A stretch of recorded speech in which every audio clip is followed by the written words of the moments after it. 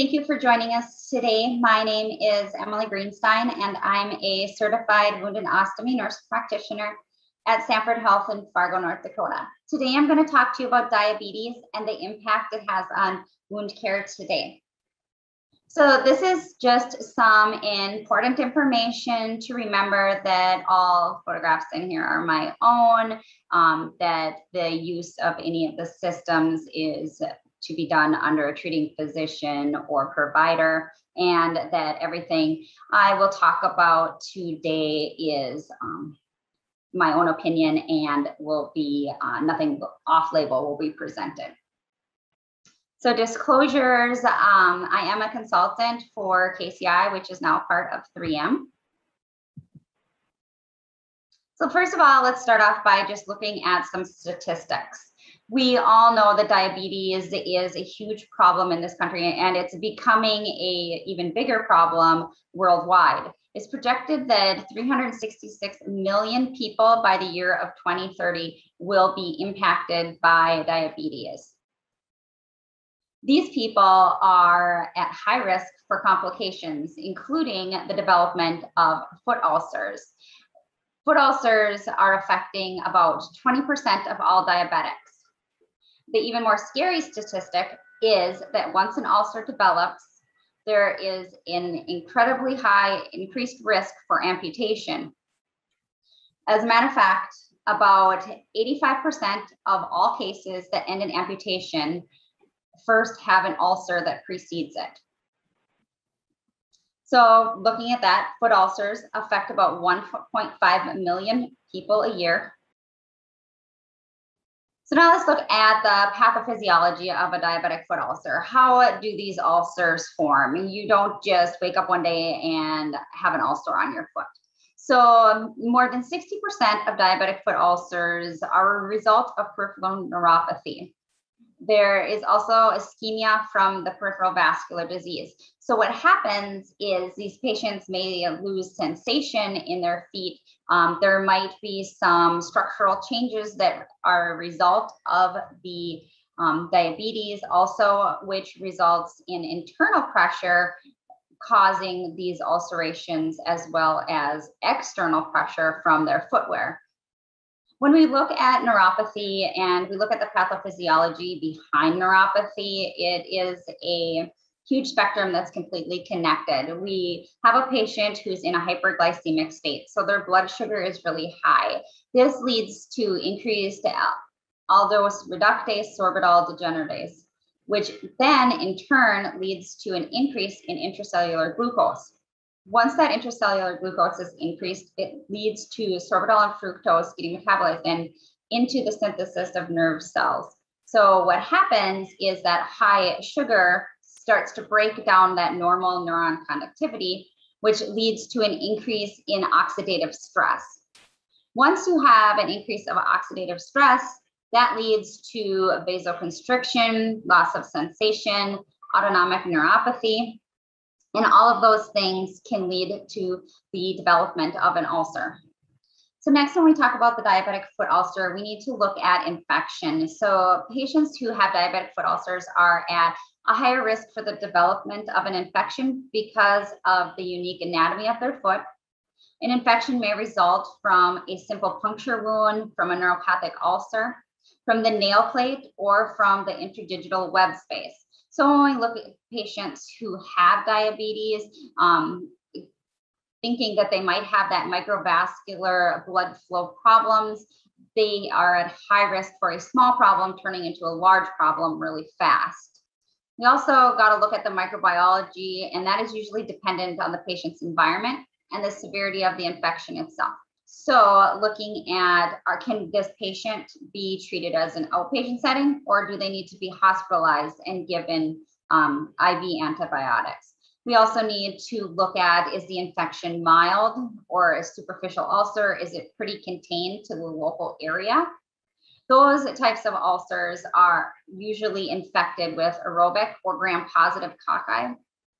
When we look at the deeper or limb-threatening ulcers in diabetics, so many of you may have heard of, say, necrotizing fasciitis.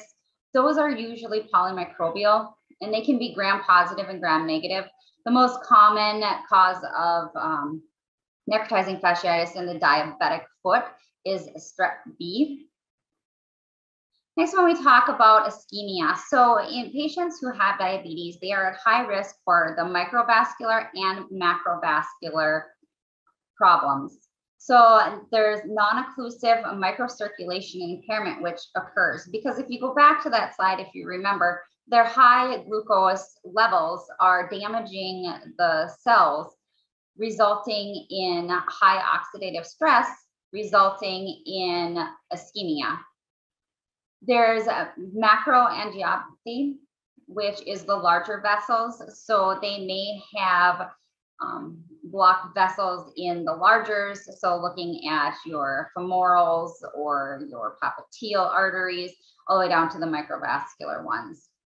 So we want to look at capillary blood flow and the response to stimuli when we're doing an assessment. We want to do a thorough vascular assessment on all of our diabetic patients also.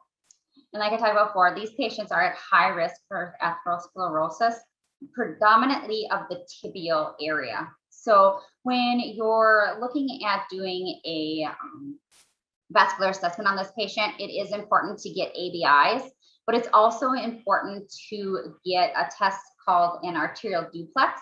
So the arterial duplex study is actually going to show us which vessels are blocked, and it's also going to show us the waveforms. So meaning when we look at these tests, a lot of times patients with diabetes will have on an ABI something that says non-compressible vessels, but at the same time, it'll have a waveform that says monophasic, biphasic, or triphasic. What we're looking for is patients who have that monophasic or biphasic blood flow. They need some type of intervention done. So doing an arterial duplex will show us exactly which vessels are diseased. So I'm just going to go through a couple of cases now. So this is a case of a patient who had vascular compromise. He was a male, 61 years old. He had type 1 diabetes. He was insulin dependent. His last A1C was 9.7. He said that the wound started as a burn secondary to fireworks. He was messing around out on the 4th of July. As you can see, he came in on day 0. The ulceration was there. Day 15, it was starting to get ischemic. So he has dried eschar on there. He did get revascularized at this point. And then on day 25, it was still intact eschar. On day 30, he ended up getting the toe amputated, and it did go on to healing. So like I talked about, the importance of a vascular assessment, making sure you're getting that ABI done. This is an example of a patient who has diabetes. He had an ABI done. The vessels were considered non-compressible. But as you can see, if you look in the report, it says non-compressible with biphasic waveforms, meaning that the blood flow is impaired down to the foot at some point. So then this is a little bit hard to see, but you can see then we went on to order the arterial duplex, and the arterial duplex does show the patient has tibial disease, that the blood flow was compromised. He ended up getting an angiogram done. The angiogram showed the right common iliac and external iliac arteries had minimal changes without stenosis. Internal iliac artery was patent. He had a wide open femoral. The popliteal was patent with mild atherosclerotic changes. The PT and peritoneal extending to the ankle, there's some narrowing, and they were able to open those up. So as a result, after the patient had his procedure, so he was revascularized, then we went ahead and focused on wound management. So for this patient, wound management included the use of a topical Chromogram Prisma matrix, the Carousel AG gelling fiber, and then foam borders, along with offloading with a cam boot. So the other thing that's very important in patients with diabetes is making sure that you're offloading the area or offloading pressure to the area. This can be accomplished with either a total contact cast or a cam boot walker. or some different orthotics that are available on the market. For this patient, you can see his wound was a little bit more slough covered. It was a little more slimy. So that's why we started originally with the Carousel AG gelling fiber. And if you're not familiar with that, it is a dressing that has oxysalts in it. So when the oxysalts are activated, what happens is they release a derivative of hydrogen peroxide into the wound bed, which helps bring more oxygen to the tissues and helps break up that slough. So once we got all of that slough cleaned out, we got the wound looking a lot better. We weren't concerned about any bioburden or infection. At that time, we did transition him to the Promogram Prisma in just a foam type dressing. So in conclusion, diabetes can impact healing in wounds. We know that it's very important for tight glycemic control in these patients. We know that patients with diabetes can be unique in their foot structure. Many times these patients will have changes either due to previous amputations. They might have changes due to something peripheral neuropathy resulting in a Charcot joint where the arch of the foot starts to drop. They may have the development of bunions. They can have just different changes that will impact their gait. It will impact how they walk. It'll impact the pressure areas on their foot. So just making sure that you're aware of that in your assessments. And then diabetic patients are at high risk for the development of life and limb-threatening amputations. Patients with diabetes are at high risk for the development of infections that can lead to limb and life-threatening amputations. So it's very important to tell your patients with diabetes to do regular foot exams to make sure that they're letting their doctor know right away if they notice anything different. And then diabetic patients can have that micro and macrovascular compromise. So making sure when you're seeing these patients that you're doing a really good job of doing a thorough vascular exam, as well as the physical exam of the foot and ulcer. Remembering that just because you do an ABI and it says that the vessels are non-compressible or they might be falsely elevated, that means they're non-compressible also, to go on and get an arterial duplex, which will show us more of which diseases or which vessels are compromised.